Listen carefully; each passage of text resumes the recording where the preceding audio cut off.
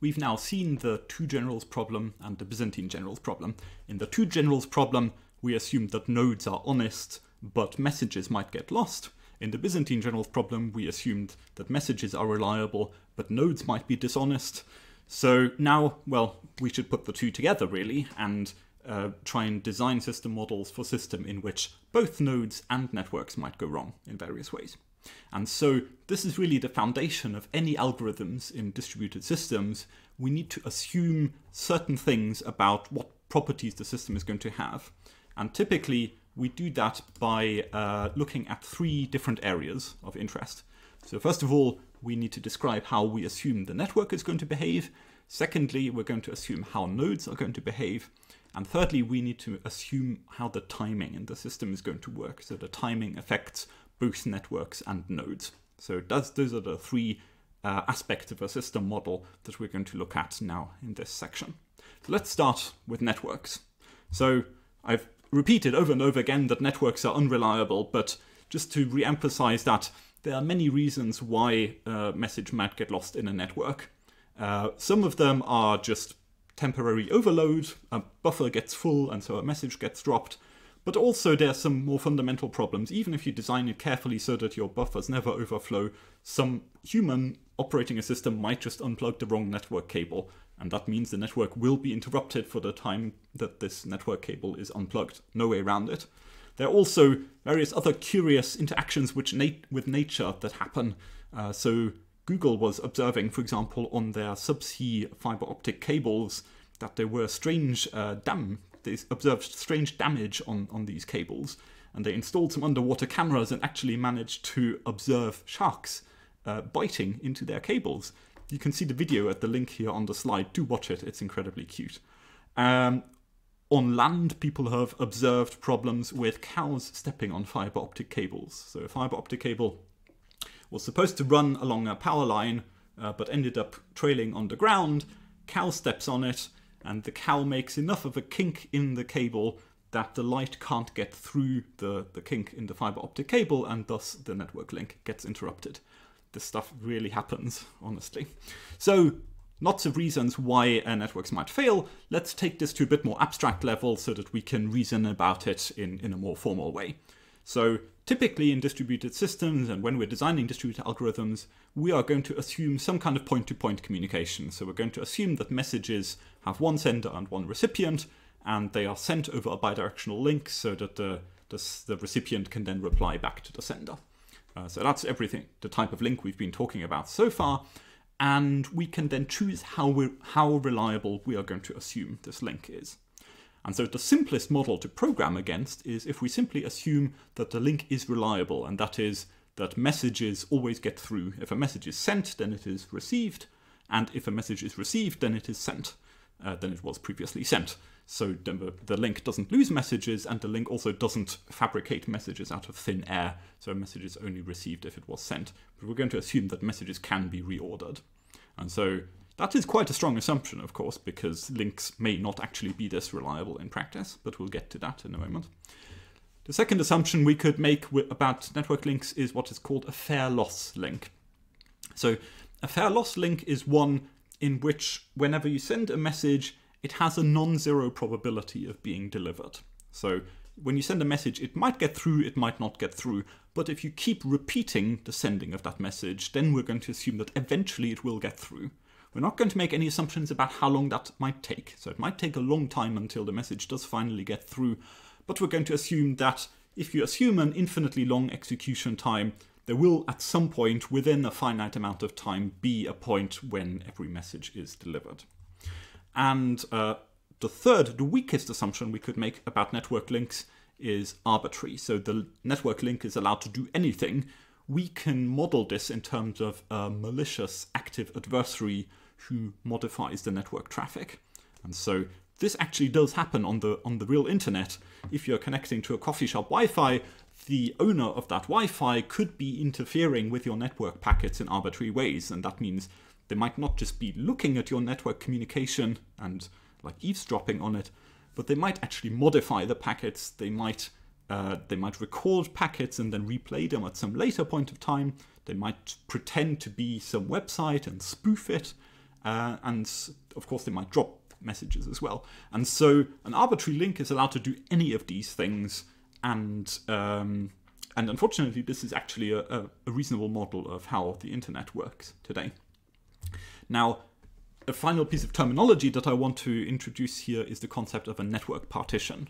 So a network partition is just if you have some nodes where the nodes are still continuing to run fine, but the communication link between them is interrupted. Usually we talk about this interruption as being for some finite period of time, so eventually the network partition does get repaired, and at some point in the future they will be able to communicate again, but the period of interruption might be quite substantial.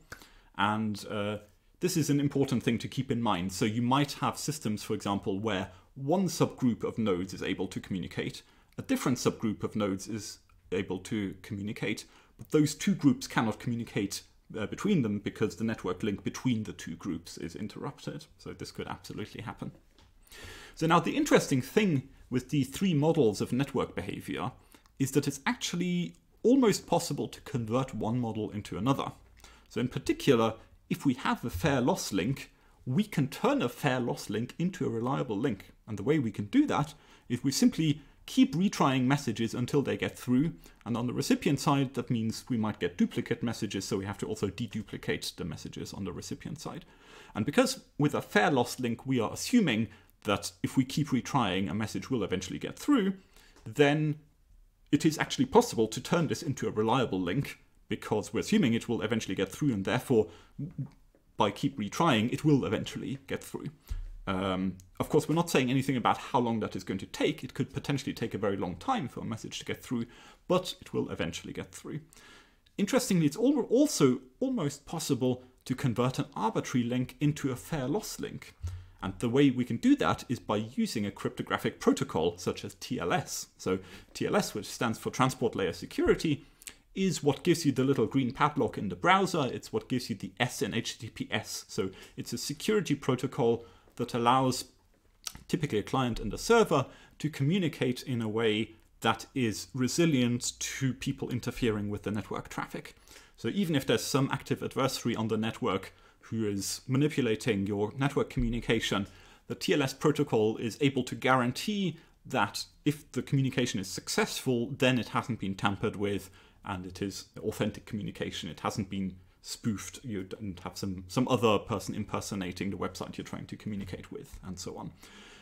And the communication is private because it's encrypted. And so by using a protocol like TLS, we're actually able to almost change an arbitrary link into a fair loss link.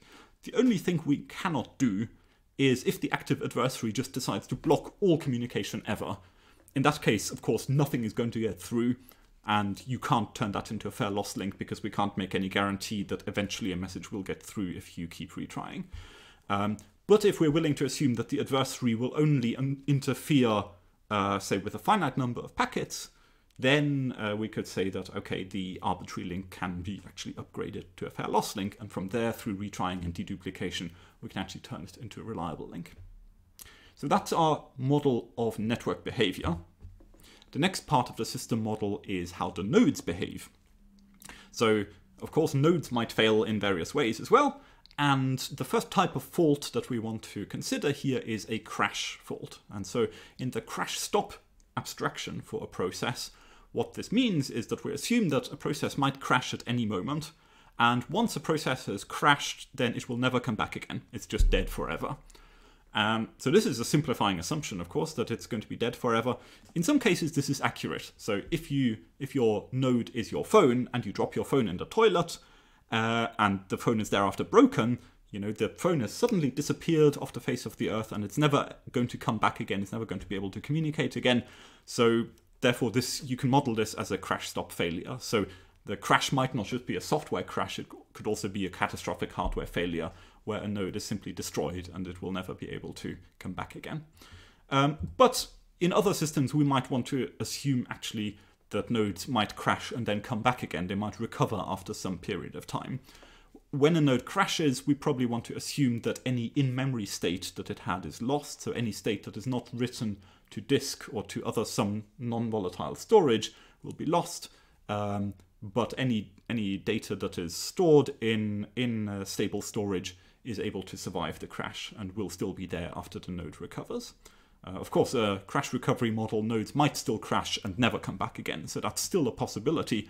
We're just adding the additional possibility that a node might recover after a crash. And the third model of nodes is Byzantine. So exactly as in the Byzantine generals problem, what it means for a node to be Byzantine faulty is just it deviates from the algorithm. So we specify an algorithm that all of the nodes are supposed to follow, but a Byzantine faulty node may not follow the algorithm. It might pretend to follow the algorithm. It might do stuff to try and make it look honest, even though it's actually behaving in some malicious way. So we're not going to constrain the behavior of a Byzantine faulty node in any way. We're just going to assume that it can do anything that it wants, including malicious behavior. And so a piece of terminology here is we can always categorize a node as either faulty or correct. So a node is faulty if it crashes, for example, or in the Byzantine model, a node is faulty if it deviates from the algorithm. A node is correct if it's not faulty. So those are the two possibilities. Now, we don't necessarily, one node does not necessarily know whether another node is correct or faulty. And we will come to the problem of fault detection in a little while. So we've talked about models for network, models for nodes. The third part is models for timing. And so here again, there are one of three choices that we could make. So the first choice we could make is a synchronous system model. And in a synchronous system model, we assume that basically everything takes a known length of time. So when we send a message over the network, there is some maximum time after which the message will be either delivered or lost. But we assume that no message will take longer than some maximum amount of time to arrive. Also, we're going to assume that nodes always execute their code at a known speed. So every step of execution, every step of the algorithm, there's an upper bound for the length of time that execution is going to take. This is a very strong assumption. Now, another assumption we could make is a partially synchronous model, where for some periods of time, the system behaves as in the synchronous model, and for other periods of time, it behaves in a way that's asynchronous. And so I need to explain asynchronous.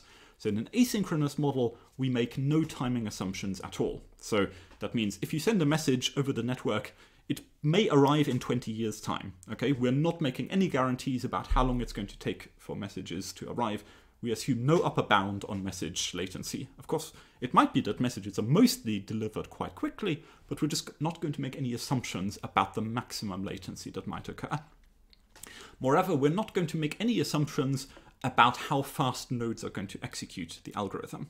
So we're going to assume that a node might pause its execution at any moment and just like stop executing its steps for a while and then later resume executing again. And of course this can happen because a thread can be suspended, as you know, and so a thread can just pause execution for a while and then resume executing sometime later. And so we have here the synchronous model as one extreme where like we're making very strong assumptions about the network latency and the node processing speed, and the asynchronous model where we're making no assumptions at all. So the partially synchronous model is kind of a compromise between those two, where we're saying that actually the asynchronous model is great if we can work in the asynchronous model, but there are certain problems that simply cannot be solved in the asynchronous model. So in some cases we do have to make timing assumptions, but at the same time it's unsafe to assume that those timing assumptions are always true. Because if you write an algorithm in the synchronous model and the system is ever asynchronous, if the system ever takes longer than your upper bound to deliver a message, for example, then your algorithm might fail catastrophically. So the algorithms are very, very sensitive to your timing assumptions here. And in most cases, it is very dangerous to assume a synchronous model because real networks do, in fact, behave in partially synchronous ways. So partially synchronous model is really our compromise, where we're saying most of the time the system is well behaved and kind of synchronous, and occasionally it just goes weird, and occasionally messages take a really long time to arrive, and occasionally nodes are really slow to execute, and then at some point they'll return back into a synchronous state, but we don't know whether they're asynchronous or synchronous right now. So let me just explain the problems of assuming synchrony. So you might think that, usually networks are quite fast, and usually, if you send a message, then it'll arrive within some maximum time.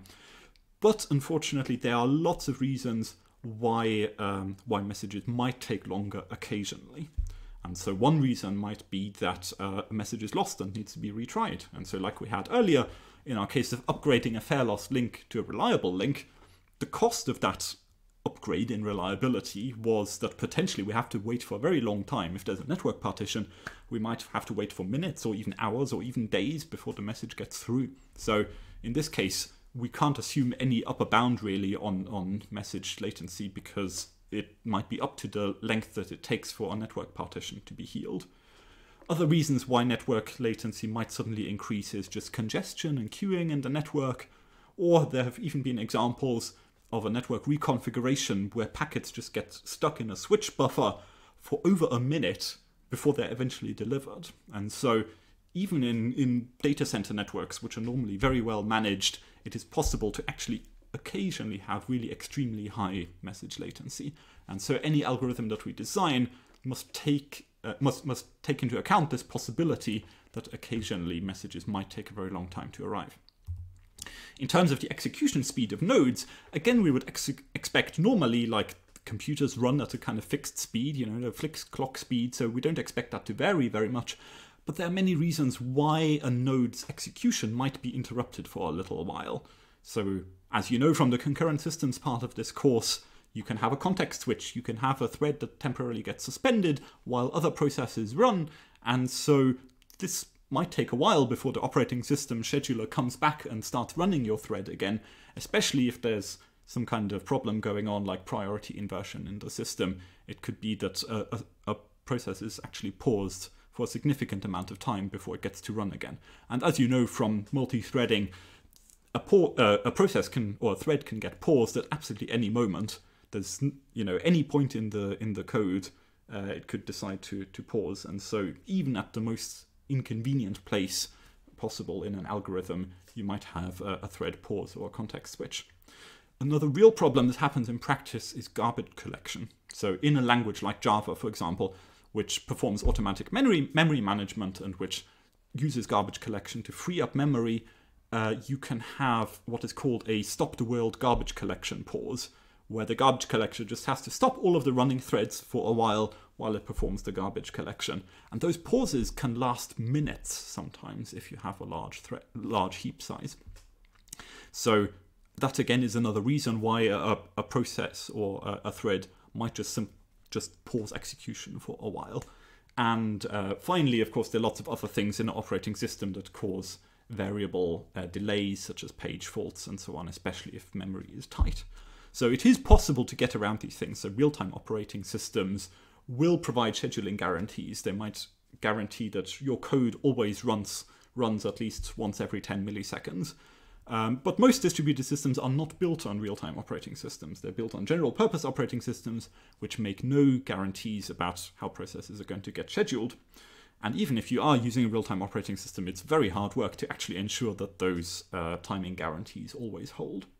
So for most practical distributed systems, we cannot assume any upper bound on how long it might take for both a message to be delivered or a process to execute one step, because these delays can occur unpredictably and non-deterministically at any point. So that's a summary. This is what we talked about. System model consists of three parts. We can make an assumption about the network, how reliable we want the network to be, reliable, fair loss, or arbitrary. We make an assumption about how nodes are going to behave. So are we going to assume crash stop, where crash means a node never comes back, or crash recovery, or even Byzantine behavior of nodes. And then thirdly, for the timing, we can choose between synchronous or partially synchronous or asynchronous execution. And these choices of abstraction are absolutely crucial. So if you're designing a distributed algorithm, you have to be absolutely certain that your assumption in regard to these are correct. So for example, if you're assuming a crash recovery model and actually you have some Byzantine nodes in your system, the Byzantine nodes are just going to destroy your algorithm. So if you think they're going to be Byzantine behavior, then you have to take account for it in the algorithm, and the algorithm has to be designed to tolerate Byzantine behavior. It is perfectly fine if you're going to assume this is a fully trusted system, it's not going to have any Byzantine nodes, and just assume only crash stop or crash recovery. That's fine, you just have to be very sure that your assumption is correct. Likewise, with timing, making synchrony assumptions, as I said, assuming a synchronous model when actually your system is partially synchronous is very dangerous. It's very likely that if you assume a synchronous model and it goes partially synchronous even just for like 10 seconds somewhere, all of the guarantees of your distributed algorithm are off. So you have to be very sure that your assumptions in terms of the synchrony model, the node behavior, and the network are correct.